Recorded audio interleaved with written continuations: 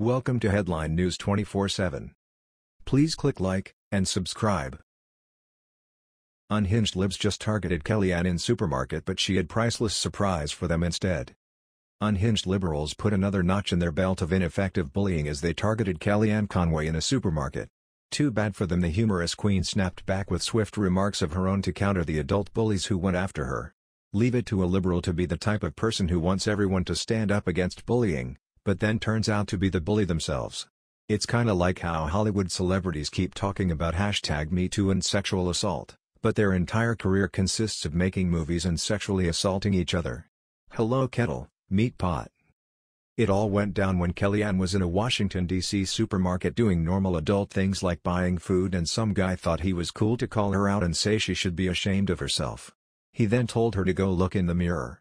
Unsure if that's a reference to her looks, her work, or a Michael Jackson song, but Conway snipped back at him in her ever so politely way.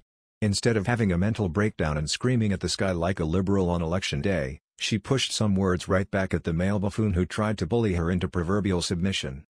She said mirrors are in aisle 9, I'll go get one now, and carried on with her day.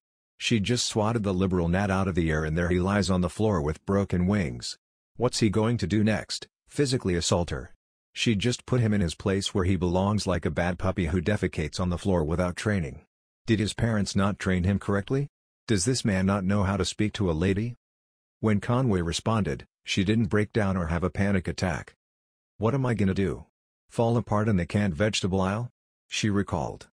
Instead, she responded sarcastically, mirrors are in aisle 9, I'll go get one now.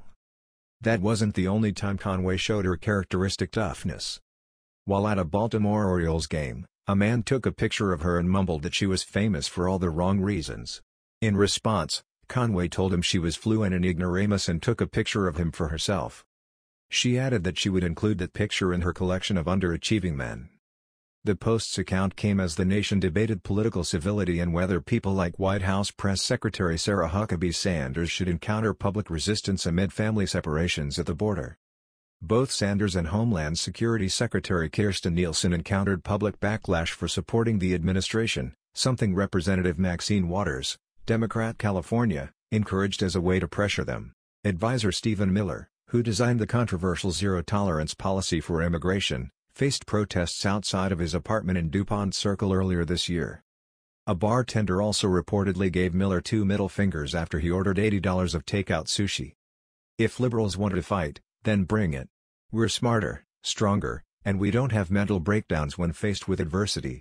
We will continue to mind our own business and go about our day as normal, but if unhinged and mentally deranged people keep coming up to conservatives, then they're in for a rude awakening.